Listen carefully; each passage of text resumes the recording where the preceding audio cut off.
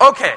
Anyway, so beyond technology, there's all these other ways that games are creeping into places we didn't think about. Fantasy football's been around forever. It used to be a nerdly game for nerdly nerds.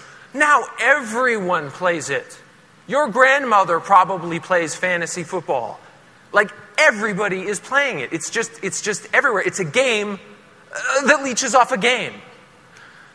Geocaching. Because it's cooler to go for a walk in the woods when there's a treasure chest at the end. The Simpsons had their 20th anniversary, and Fox said, we're going to do a scavenger hunt. In each of the shows we have this week, we're going to hide a Simpsons reference in every show. Watch all the shows, find the references, and we'll give you a prize. Watching television became a game.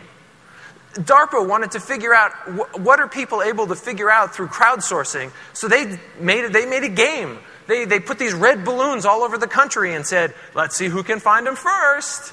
And everybody raced to find the red balloons and did DARPA's research for them. Weight Watchers, they have this whole point system, which is very much like a game. And if anybody has the new Ford hybrid car, okay, I got it. It's got a speedometer, and then it's got a gas gauge. And what are those leaves? What the hell is that? The more gas you save, the more the plant grows. They put a virtual pet in your car, and it changes the way people drive. Games have crept out, and they're going everywhere. Right? Oh, and so, but now here's a question I'm going to put to you. Who do you think is designing these games? Skilled game designers? No, not really. Just like whoever's there is doing it. Imagine if skilled game designers get a hold of these kinds of things. Lee Sheldon is a great example. He's a game designer, some of you I'm sure know. He's teaching at University of Indiana now. And one of the first things he did was, you know what, this grading system kind of sucks. Because school's a game, right? You go, you get scores, you take, and you come out, there's a leaderboard, And he said, I'm going to do this better. He doesn't give out grades for each assignment. He gives out experience points. And you level up through the class. And so class attendance is up.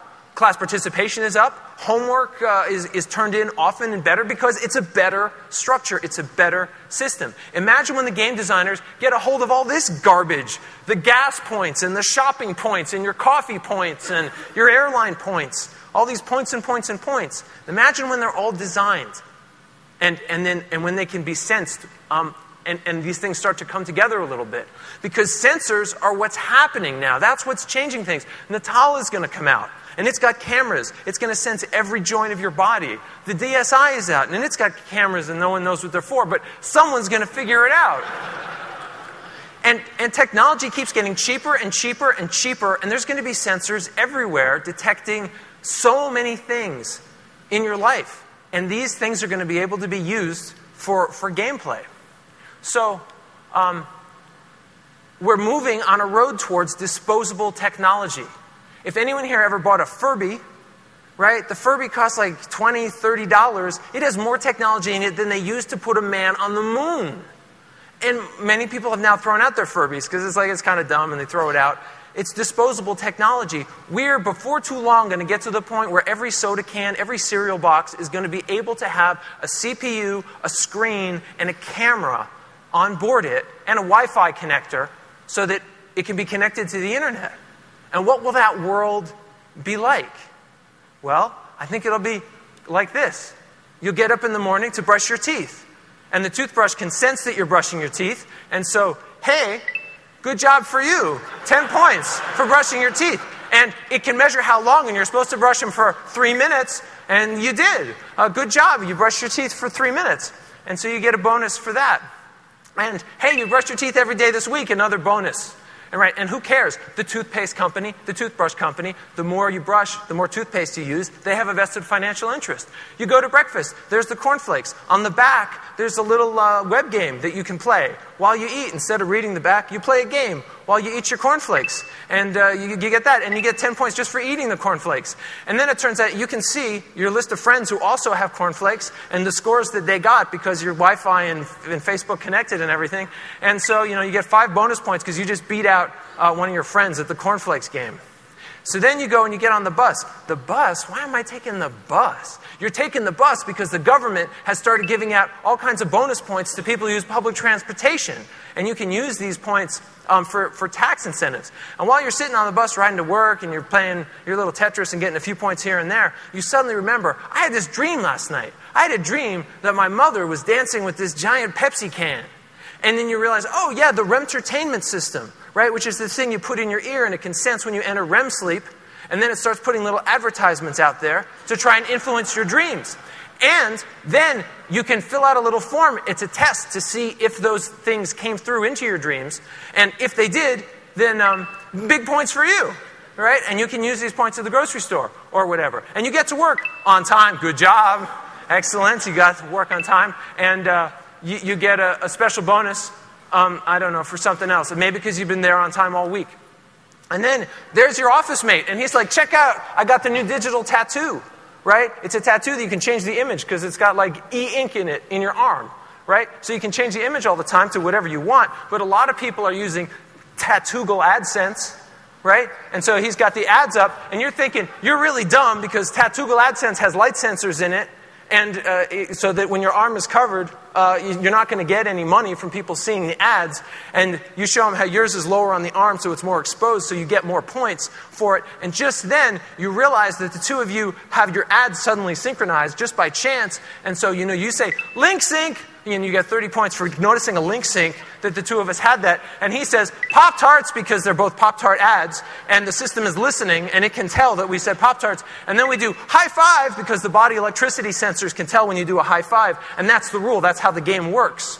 That when the ads line up, because it makes you pay more attention to the ads. Because that's how these games will work. The games will be tricking you to pay more attention to ads. So then you go to lunch, and you've had Dr. Peppers all week, and so you got to have another Dr. Pepper because you got 10 points, 10 points, 10 points, 10 points, and then you have another one, and there's another one, but there's a special with Dr. Pepper this week. If you have 5 Dr. Peppers in a week, 500 bonus points, so you're definitely going to take advantage of that. And then you got a meeting at another building. It's a half a mile away. And you could take the shuttle over, but you decide, I'm going to walk because the health insurance plan that you're on gives you bonus points if you walk like more than a mile each day. And we can sense that easily, through your digital shoes. And if you get your heart rate up about a certain amount, then you get more bonus points from your health insurance company. So then you're going shopping on the way home. And man, this is like a place you can get a lot of points. And it's really complicated. So you don't figure it out. You let your app figure it out. It looks at all the point systems you have. It looks at what you want. And then it tells you which ones to buy in order to get, ooh, wow, a lot of points just because I made good choices shopping. And then you get home and your daughter's like, oh, I got my report card. And you're like, oh, good job. You're getting 2,000 points from the state for getting such good grades. And you're getting 5,000 as a parent from the Obama bonus for the good parenting bonus, which you're excited because you can use that as tax relief. And then you say, hey, wait a minute. Did you practice your piano? And she's like, yeah, I practiced my piano. Well, what score did you get? He's like, oh, well, I got 150,000. 150,000, that's the best you've ever had on that particular sonata. That's 9,000 points given by the Arts Council for your scholarship fund. So, go you, right? And then you go and watch television, and I don't even want to talk about this. It's just points. Because there's eye sensors, right, that can tell when you're watching the ads. So you want to watch the ads, certain ads especially, because you're going to get points for them. And your remote has a little screen on it and with a little camera, so you can kind of be live chat with other people are watching the show, and you play all these games, and you get all these points while you watch television. That'll be a very natural thing to do. Then finally, the day's over.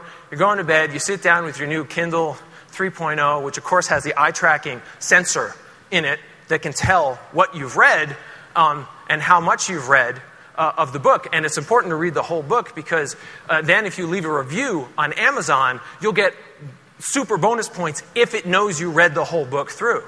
And as you finish the book, you're very surprised. Oh, did I mention that Microsoft acquired Amazon a couple of years back? But they did. And you get an achievement unlocked. This thing's been tracking you for 20 years. You've finished 500 novels. And this is like a big achievement, and you're thinking, I'm really embarrassed that my 500th novel was this dumb Star Trek novel that I'm reading. Because I'm going to remember that forever. And then you start thinking about all these achievements and points and things, and realizing that, you have no idea what books your grandparents read or where they went on their daily basis, but These sensors that we're going to have on us and all around us and everywhere are going to be tracking and watching what we're doing forever. And our grandchildren will know every book that we read. That legacy will be there, it will be remembered. And you get to thinking about how, wow, is it possible maybe that since all this stuff is being watched and measured and judged, that maybe I should change my behavior a little bit and be a little better than I would have been? And so it could be that these systems are just all crass commercialization and it's terrible, but it's possible that they'll inspire us to be better people if the game systems are designed right. Anyway, I'm not sure about all that, but I do know this stuff is coming. Man, it's got to come. What's going to stop it?